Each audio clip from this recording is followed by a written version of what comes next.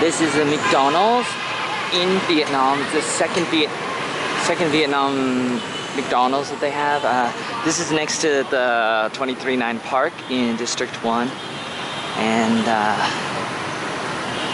it's pretty good. I guess if you support McDonald's, you would probably like it, and it's pretty much the same thing, except for I think they also have rice. They sell some rice here because, you know, this is in an Asian country where we are in Vietnam, and also the parking lot is it has no cars. It has motorbikes, and the people that work here are mostly Vietnamese people. Other than that, it's pretty much McDonald's